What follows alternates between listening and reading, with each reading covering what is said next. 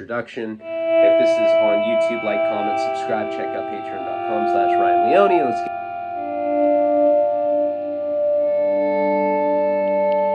I'm Ryan Leone. I'm an author.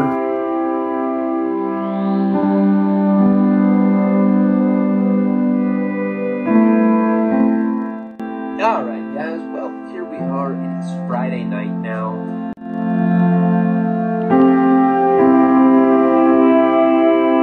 Ryan Leone on Dopey Show, they'll know. So like when you're talking about 20 years into the addiction and you get a handle on it, the barber gives you a gram. What do you think?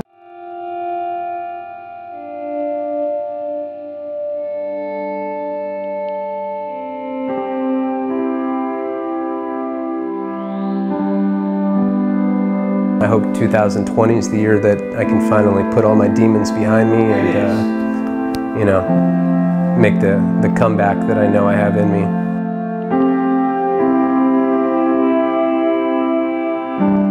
I don't even know what to say right now. This is so fucked up.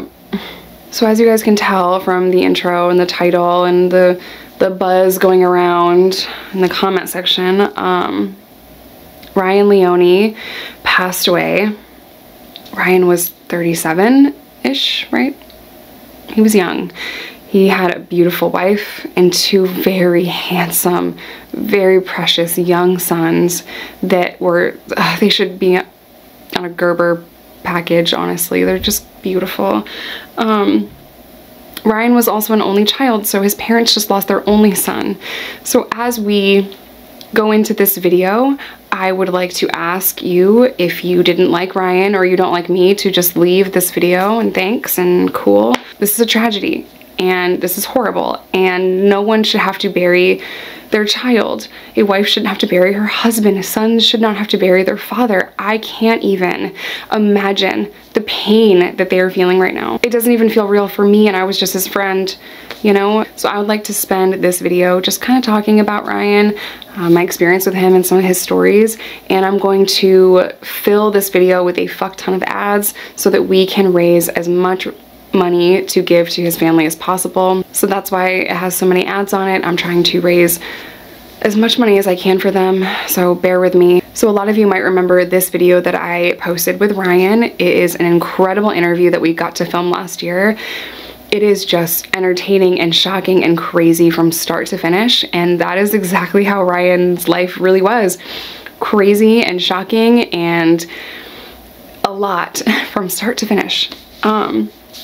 That interview is honestly one of my personal favorites.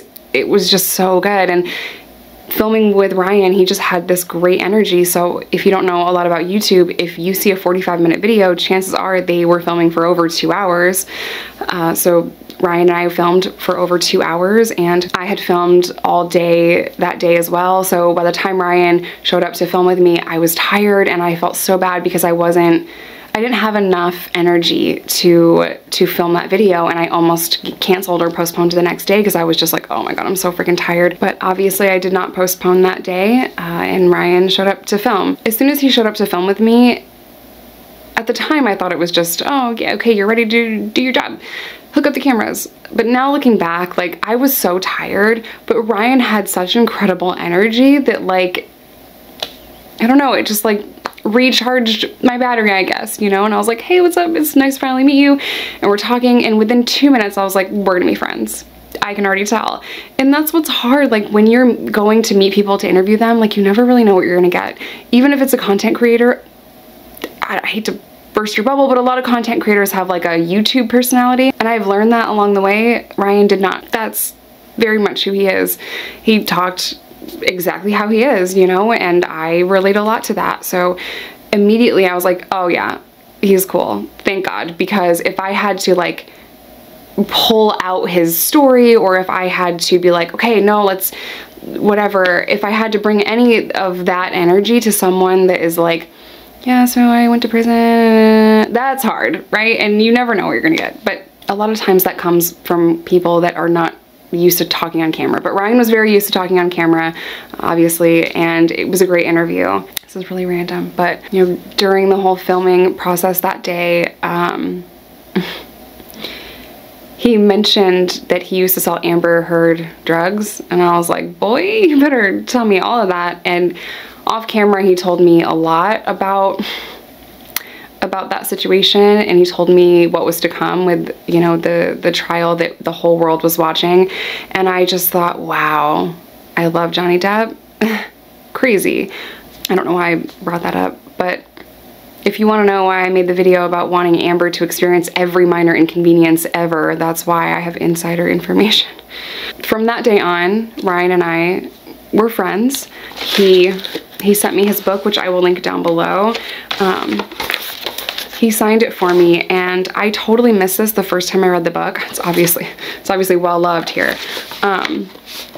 This is the beginning part of the book. To my mother and father for convincing me that everyone loves a comeback story. And Ryan was like the king of the comeback story, you know? Prison and car accidents and crazy, like homelessness and addiction and running from the law and like all these crazy experiences. You would think like, oh dude, he's done. He's done. And then he would come back. I know it's really easy to judge someone that struggles with the disease of addiction and to judge their lifestyle and everything that they did, especially when content creators like Ryan get on the internet and share all of their story, all of their darkest, deepest secrets and their stories and their experiences and their addiction. That is not easy to do, let me tell ya. So when a content creator does that, it's really easy to judge them for it. But Ryan was unapologetically true to who he was. He's gonna tell you like it is. He's gonna tell his story like it is. And what it was so wild about him is that he has tons of footage from active addiction to just all kinds of stuff. He was working on so many projects, one of which I was going to work with him on, and I was really excited to do that.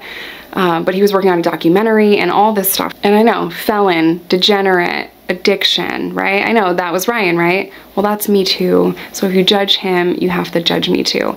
But Ryan and I were about to work on something, and this year has been really hard for me, and Ryan and a couple other close friends of mine have known about some things going on in my life. There have been a few times this year where I've had to tell Ryan like, oh, I want to do that. I would love to work on that project with you. I just can't right now. Like my mental health is not good, or whatever the case was. And despite the fact that he was struggling with so many things, the last thing he said to me a couple of weeks ago was, "Here if you need me." And as like insignificant as that might sound, I don't think it's insignificant.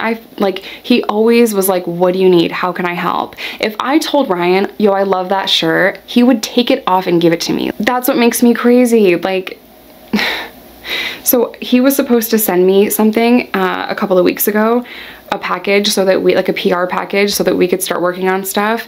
And when it didn't show up, I should have known something was wrong. I should have known something was up and I should have reached out. But life gets so freaking busy, and I hate that I couldn't have done more. I hate that I couldn't have helped more. This just sucks. Ryan was really passionate about a Narcan project that he started in his friend's honor. His friend Paul passed away from an overdose, so he created the Paul Project, Paul Narcan Project. I will link that down below as well. It meant a lot to him to be able to get Narcan to people that can't have it or can't afford it, because it's like fucking ridiculous amount of money. So I'm gonna link that down below. I'm gonna link Ryan's channel down below, his book down below, Dopey podcast as well, because that is where Ryan shared crazy stories. And if you think the interview that I filmed with Ryan is crazy, then you're in for a real treat when you hear his interviews on Dopey podcast. Oh, I was gonna show you guys this too. I just mentioned to Ryan that I was a fan of Sinister. And he probably took this off his freaking wall and sent it to me. Like, that's just the kind of person that Ryan is. And I hate that I don't have this in a frame yet, but I like literally suck at life. But I was like, oh, I really like Sinister. He just mailed it to me. Like, why? I'm saying that to say, like, if you judge content creators like Ryan that are hella freaking honest and sharing their life story, then fuck you, dude. Like, it's not easy to get on this platform and share mistakes and crimes and addiction and all of your past failures or mistakes or regrettable incidences, like my therapist calls them. I don't know why I just said that. I just don't even feel in this moment like this is real though. Like, I feel like he's going to FaceTime me and be like, ah, gotcha, you thought it was a hoax, you thought I was really dead. I'm not dead, I'm back. Like, as dumb as it sounds to think that he is somehow not gone, that's what I'm thinking right now. I don't know. I have a lot of experience with the disease of addiction.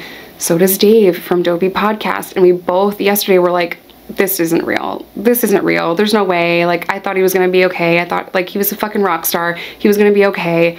How can we both think that when we have this much experience with addiction and loss? I don't know.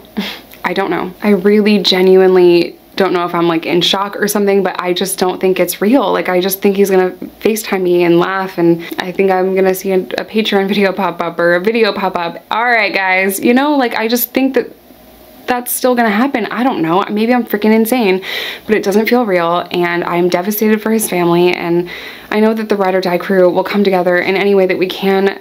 That's why I love you guys so much. I did ask Karina if he has life insurance, and I'm not sure yet, but if there is a fund for his funeral, fuck. I will link that in the description box as well. I don't really know what else to say. I'm just like sitting here. It just doesn't feel real. As a lot of you guys know, I am a partner with a treatment center. They're called Groups Recover, and they are opening in all kinds of states. It's updated all the time, and they're working nonstop to open more facilities across the country. So they are in person and online, and they believe in harm reduction, and they're just a great team of people. So if you or someone you know is struggling with addiction, I leave my landing page and hotline number in the description box of every single video. That's all I got. Rest in peace, Ryan. Love you guys.